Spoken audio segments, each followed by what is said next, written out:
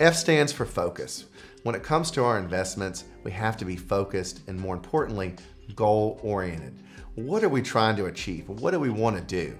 We've got to determine that, but then we've got to take it a step further and we have to say, well, we want to do this, but when do we want to do it by? What do we want it to look like? Take those things and make them concrete by writing them down. Then we can truly become focused on it. Otherwise, it's just some kind of thought that floats around in our head. We can change it. It's malleable. It's not always staying the same. Making it concrete, we can focus on it, and our chances of success greatly improve when we make something concrete.